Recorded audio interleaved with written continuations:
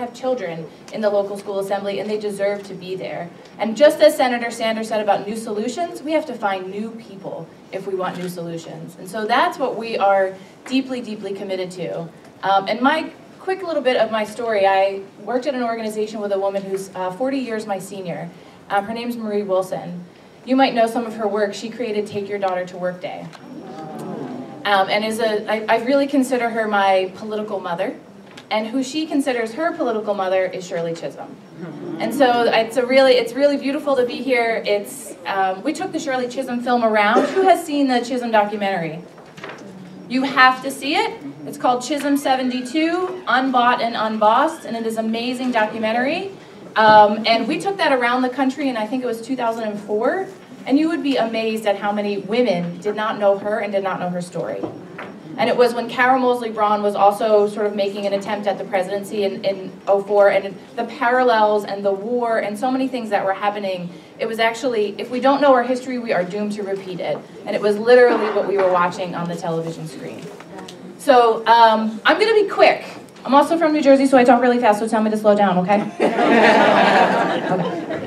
But we're going to talk, I'm going to do about 30 minutes on social media, and then my colleague Juanita is going to do a little bit on sort of organizing and campaigns, empowering community. And we wanted to do social media first because who here hates social media? Great. Who here has a Facebook account? Great. Okay, who here is on Twitter? Few, okay, great. What about anybody on Instagram? All the celebrities on Instagram. Okay. We're gonna here's the thing about social media. It's the new tool in the toolbox. It doesn't replace any of the old tools. It does not replace door knocking. It does not replace community organizing. It does not replace good old-fashioned talking to people and making those personal connections. It's simply a new tool in the toolbox. So I'm going to give you, hopefully, maybe 2-3 new tools today, and I want to take a couple questions as we go. So if I'm saying something or I'm using an acronym or anything, you just stop me and say, what the heck is that? All right? So, come on. Great, that's us. These are your 2 workshops. Great. Something I want, don't worry about this presentation. Because you all signed up through our site, you are now members of Vote, Run, Lead Nation. So the answer to this question is you are now a part of a community of over 25,000 women across the country, about 15,000 of them who have been trained by Vote, Run, Lead, and over 2,500 who have ran for office. Right? So this is an exciting network to be a part of, and you can be able to communicate with these women on your membership with VRL. You'll get an email from us. It's pretty simple, and actually if you have any problems, we'll give you a ring. But the nice thing is that PowerPoint can be found there. So don't worry about sort of seeing what's on the board. We send all this information to you afterwards. And then we also hold classes online every Thursday at 2 p.m. And they're live classes with experts from around the country. But they're also recorded as well, so if you can't see them at 2 p.m. or you're at work in a meeting, we have them on the website, and as coming to an event like this, you have access to them now, and all of this is free. So please send it on to folks in your networks as well. And this is Juanita and our training in Minneapolis. Okay, so tell me the reasons why you don't use social media. Shout one out. Time consuming. Time, too much time, absolutely. Privacy, okay. Anybody else? Okay. So these are the 3 most sort of concerns that we hear, right? I actually don't know what to say. We get that a lot. I don't know what to say. I don't know what to say in 140 characters. There's a couple tricks for what to say. I heard somebody in the crowd while Congresswoman Meng was talking go, wow, right? Anytime you are wowing a speaker, or you find yourself nodding your head up and down, or you're given a right? Those are the tweet-worthy or the Facebook-worthy things. The things that have emotional resonance with you, personally, are what you want to share. You do not have to be an expert. You do not have to know all the facts. It's the things that give you that sort of emotional head nod. That's a check for you or for your organization or for your campaign to share it. So that's like the #1 rule of what do I share? Share what makes you feel good. And then hopefully that's also your grandchildren, things that are happening in your family. Nobody likes to see like one robotic person. My girlfriend called me and said, if you put one more thing about Vote Run Lead on your Facebook, I'm seriously going to defriend you. I was like, okay, you're right. You know, she's like, what do you do? What else is happening in your life?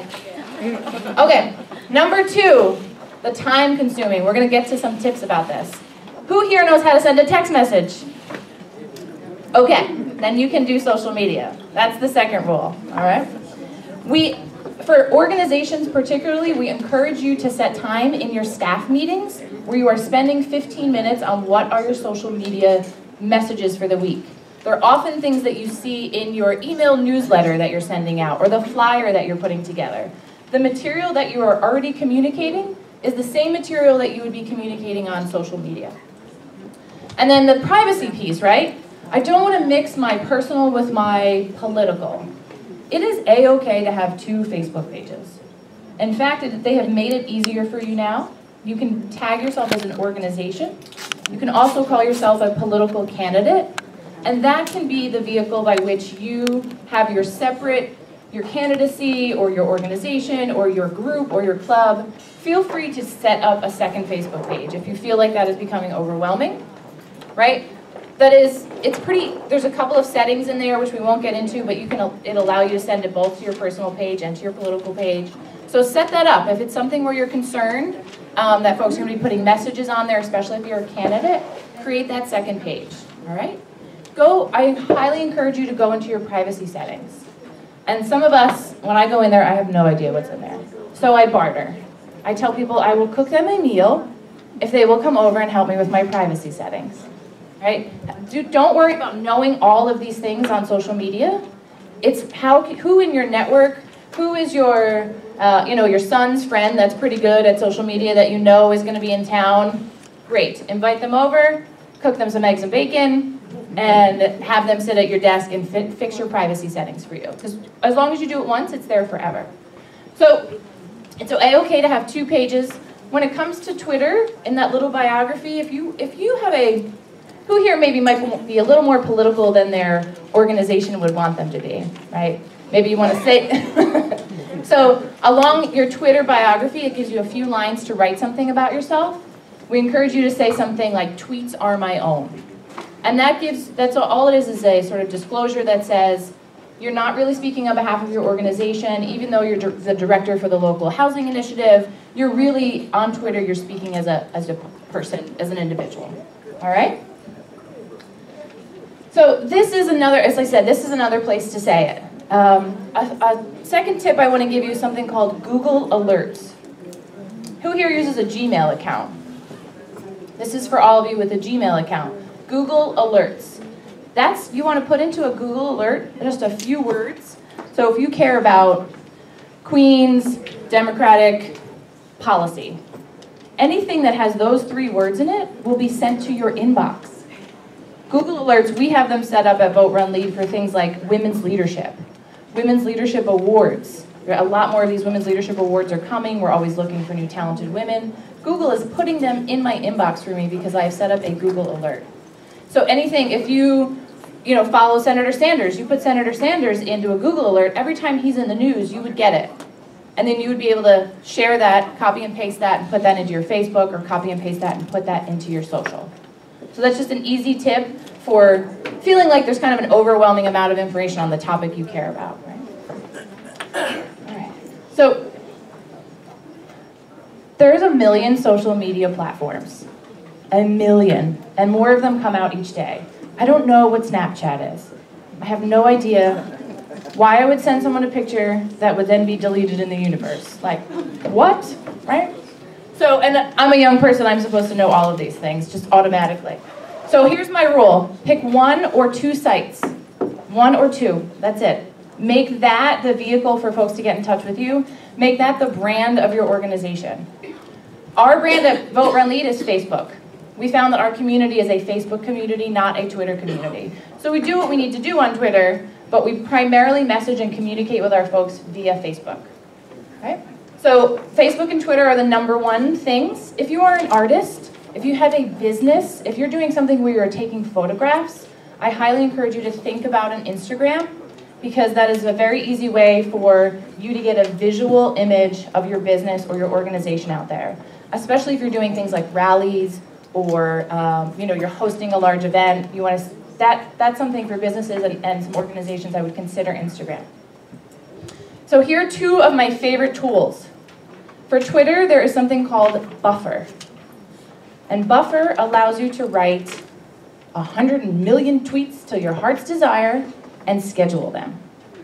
So it looks like you are doing a ton of work. It looks like you are on top of your Twitter game, right? All it is that you've set them to go out every day at 8:30 for the next 5 days because you know you have an event coming up on Friday night and you want people in your community to get there. You send the same tweet every day at 8:30 and you just set it up. And it actually sends you a little message that says, congratulations, your buffer has been sent. It's like, great, I didn't do anything. Great. The second thing in Facebook, and this is what I want is to, if this is one thing you take from this workshop, it's called scheduled posts. So you can have your Facebook messages set up for the entire month. So this is critical for not-for-profits that often don't have a social media person or they don't have a dedicated time or staff to social media. Facebook scheduled posts are your new best friend. That is simply going into the back end of, it's not even the back end, it's very easy, and if we were connected to the internet, I would show you. I'm happy to show anyone throughout the day as well. This is something you want to your communications person at your not-for-profit or just playing around on your own Facebook page, you want to go into scheduled posts. You fill it in just like a regular Facebook, you write it in that little box, and then it asks you what time you want to send. It's a small clock-looking thing. And you just set it up to be Monday, Tuesday, Thursday, Friday. Again, especially if you have a vote happening where you want people to be calling the senator or you're doing some lobbying, you want to schedule these posts. Because here's the thing about Facebook and Twitter. The tweets have a shelf life for only about 30 minutes to an hour.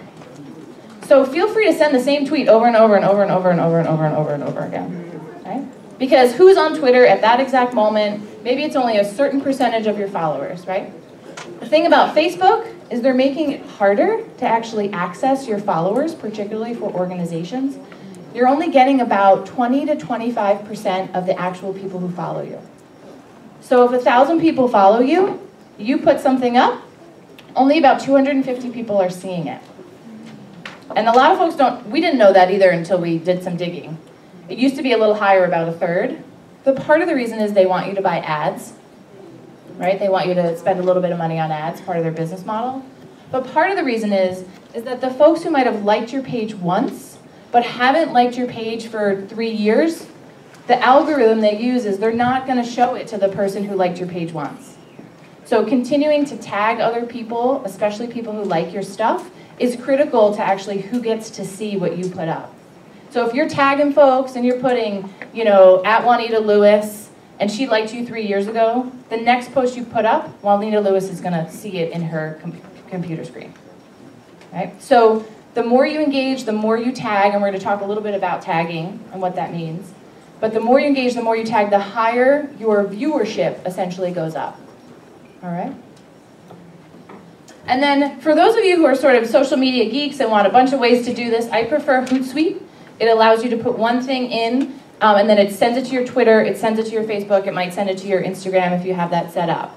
And so that's something that if you're an organization and you're using multiple platforms, Hootsuite is a nice, easy tool that says, here's something I want to type once, and it goes to multiple places. Any questions on this? Another question I get is, I can't say what I want to say in 140 characters. I can't either. So, great. Okay. So in less than 140 characters, I am going to say, we're taking a short break. We're going to pause here, and we're going to have Assemblywoman Rabnisi Bishots. Is that how you say it? Excuse me for butchering that. Okay. Welcome. We are so excited to have you. If you use social media, I hope you will tell us. Look, she's got her iPad out. Awesome.